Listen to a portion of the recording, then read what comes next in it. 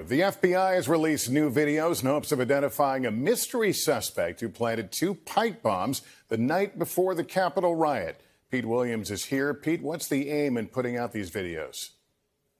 Lester, FBI agents say they have no idea who planted the bombs, and they hope these new videos will generate some valuable tips.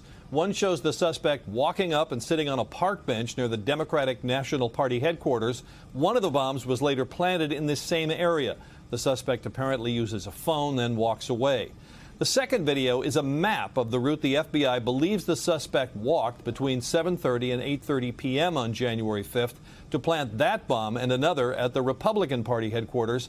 Neither bomb went off, but both were said to be fully functional.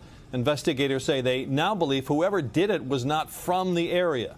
Both videos are now posted on the FBI's website.